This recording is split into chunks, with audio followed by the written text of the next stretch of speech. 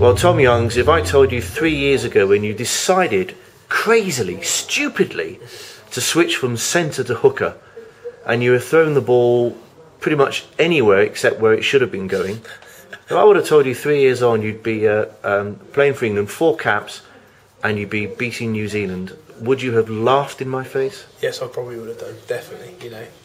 It's amazing what's happened. It is, you know, and I said earlier, it's come around so quick, it does, you know.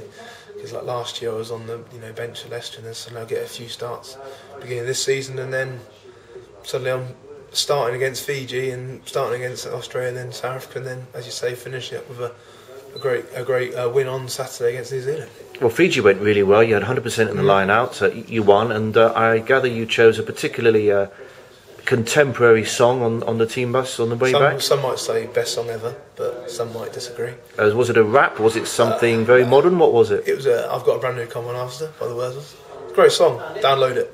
And anybody on the team bus know what you were doing? No, not at all. So apart from my brother, probably Coley, no one else really understood what I was doing. Did you do it in Somerset accent as well? Yeah, I did it in a good old Norfolk accent. That must have been truly horrendous. Yeah, I probably didn't understand a word I was saying, actually, now I've come to think of it. So then you go on and play against Australia, and it's probably fair to say, collectively, not a great team performance, really disappointing for you. Then South Africa, frustrated because you could have and maybe should have won. Yeah, definitely. And then we had New Zealand, and for the life of me, where did that come from? Because you went from quite good to sensational. Yeah, just all clicked, didn't it? And it was a great day and a great win, and some, Manu Tuilagi, and it was just a wrecking ball. And well, Manu was sensational, but to be fair, you could pick anyone from 15. Yeah, look, we all played well, didn't we? We all got stuck into them, reduced the game of our lives and to beat them. And it was a fantastic day, and to beat that side, that New Zealand side especially, was a great honour and something which will go down in my rugby portfolio for a long time. Well, to put things in perspective, the England hooker was a former centre who was winning his 4th cap. Yeah. And the New Zealand hooker was Kevin Mialama, who was winning, I think, his 102nd cap. It was, yeah, indeed. And you went face to face with him, and you did okay, didn't you? Yeah, we came in for a right. It was he's a nice, lovely bloke. Had a chat with him afterwards and swapped shirts. So it was a great honour for me to play against him and then swap shirts as well afterwards. I'm still struggling to work out where that came. And the things as well, I know you've got to believe you've got to win every game of rugby you ever run out onto the pitch, otherwise you've lost it before we've even started, haven't you? But you genuinely believed you were going to do it, didn't you? Yeah, we did. We all honestly thought we can do it. We all believed. I remember saying to my brother and Coley, I think we're going to do it this weekend. We just got it in us. On what basis? Don't know. Look, we weren't far off against South Africa, but as you say, from not being far off to actually winning is a big step up. But I don't know. We trained well all week, and we spoke about putting pressure on. You watched some videos, didn't you? Watched the French play them in the final, and how the French put so much pressure on them. They didn't really know what to do in some regards, and I think it's another thing saying put pressure on them, and then actually doing it. And we did it at the weekend. We put a lot of pressure on them, and then we had a little bit of a slip up. 5 minutes, 6 minutes, they scored 2 quick tries, which just shows the quality of their side. And but then we didn't panic, and we still said we're in the lead by 1 point. I know, but still in the lead. They've still got to try and beat us and take our time, get back up there, and go from there. Really. They scored 2 tries. We'll score 3. Exactly. But you were still winning it, even though the momentum appeared to have swung. Yeah. But you were still winning. We were still winning, and that's the thing we took out from underneath the sticks and went into the next bit. Yeah. Now your dad would have been in the crowd, obviously. Nick, he played for England and beat New Zealand famously, and now 2 other youngs have beaten New Zealand as well. That's some claim in itself, and of course you did it with your brother alongside you. Yeah, it's massive actually, and with Dad beating them and him always saying, that's one of his memories that sticks out for a long time. Beating them in '83, and now me and brother have done it, and it's a great feeling, and something which I often say no one can take away from us, really. Now, you know what, I can't get my head around the fact that you're even talking about this, because as I say, 3 years ago you were a stocky centre, shall we say, for the Leicester Tigers, and it was Heineke Meyer, wasn't it? It was now Heineke. The Springbok head coach, who was at Leicester, said you should have a go at hooker, and weirdly you agreed.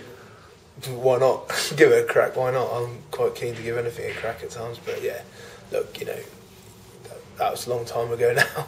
Well, it's not really in some games, but I played a lot of rugby between then and now, so, and he's just got better and better. And for those who don't know the story, you were shipped off to Nottingham, weren't you, on loan, primarily to learn how to be a hooker? Basically, yeah, to learn to retrain in a new position. And it's fair to say, good rugby player that you are, you weren't necessarily the best at hooker. No, I was terrible. When you started. I was absolutely terrible. I remember running around going, I don't have a clue what I'm doing.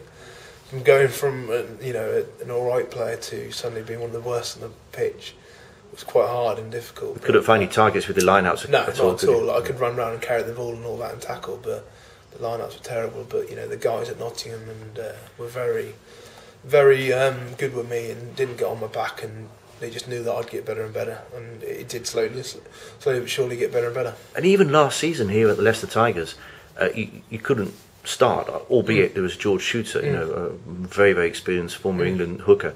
But I guess the breakthrough was a few starts last season, but then getting on the summer tour for England. Yeah, the going on the summer tour was great. It was just to show Stu and Graham Ramsey what I can do, and where I'm at as a player, and then I suppose getting back, and then Cocker's sort of giving me the nod, saying, yeah, go and have some starts and see how we go. And then you make your debut against Fiji. Nervous, or probably knowing you, it's more bringing on? Yeah, bring on pretty much, yeah. And that's why I sort of had that opinion all week. I'm not going to be nervous. I'm going to enjoy this whole moment. And, I've fought for this, I've trained for this, I've worked for this. I've worked for this, I'm not going to let it go by.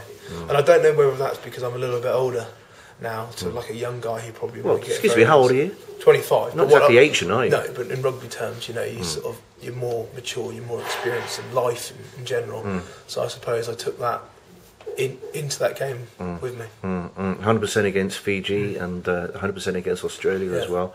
You came up against the might of the Bokker, which was a great physical challenge. And then New Zealand, your first hacker. Yeah. Enjoy that? Yeah, it was good. Yeah, it was real good. Intimidated or loved it? Loved it, to be honest. It gets you hyped up a little bit, yeah. Got me twitching a bit, so that's always good. Fantastic. Well, I mean, it's just worked wonderfully, but you know what rugby's like. When you're down, he can pick you up. Yeah. When you're up, he can knock you down. It can, very much so. And look, we're going to build on from that performance. And, say Scotland, Six Nations is a massive game, but now it's back to the club. And looking to perform against Trevisa this weekend and in the Highland Cup, which is a massive tournament for the club. And the thing about Scotland, everybody would say, whoa, if England play like that and it's at Twickenham, it's an easy win for England. Well, Scotland wounded, written off, lost their head coach. They're going to be running out on fire, aren't they? Scotland, England, when is it ever easy, let's be honest. So, it'll be a cracking game to start the Six Nations off with. And of course, Dylan Hartland will be returning from injury. He's been very supportive, hasn't he? Yeah, he's been a good guy. He's been helpful and supportive, and it's great to hopefully be fighting out for the number 2 shirt. Yeah, well, that's exactly what England wants, isn't it? To have quality players fighting for the jersey. Yeah, so. Massively. Yeah. Yeah, brilliant. Well, listen, congratulations, Cheers. Tom. Cheers, yeah. And here's to many more wins like that, hey? Hopefully. Yeah. Cheers.